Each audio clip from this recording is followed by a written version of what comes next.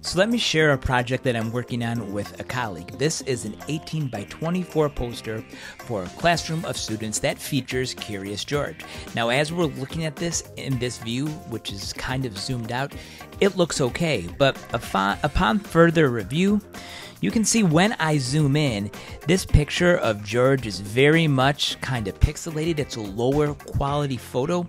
So when I go to print this out, it's not going to look great. This image is going to look a little distorted.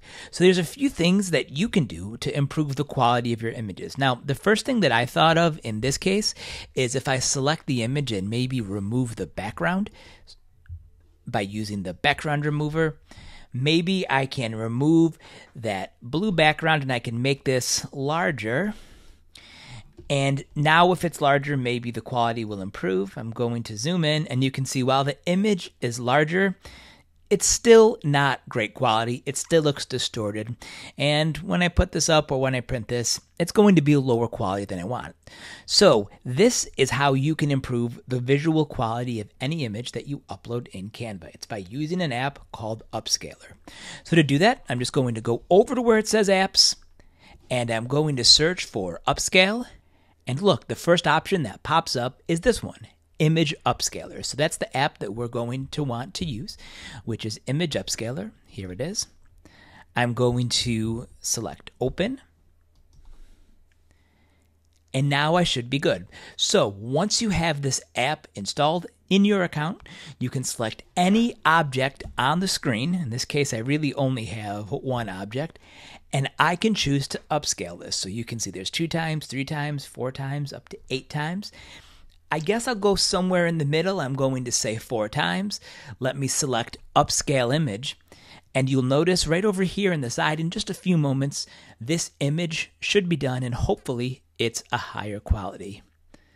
All right, so take a look at this. You can see what the image looks like before, a little blurry, and now what the image looks like after. So in this preview window, I think it looks pretty good.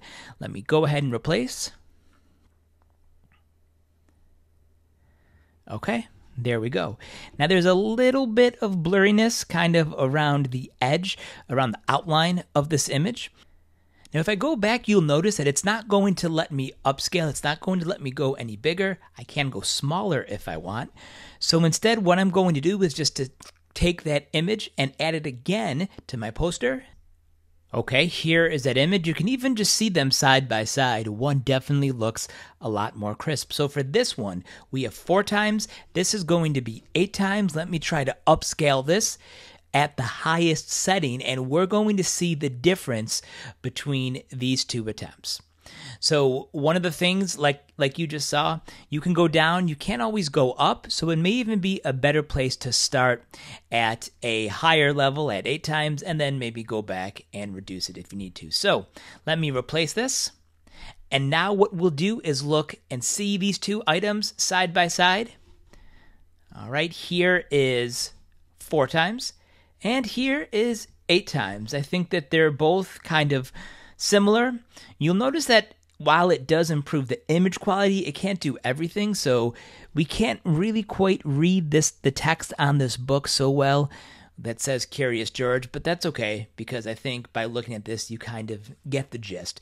So either way, I took a low-res image and I improved the quality of that image with this very simple and free app called Image Upscaler. So if you find yourself in a position like this, you may want to use this app to improve the way your image looks. So thanks for watching this video. If you have questions, leave them in the comment area below.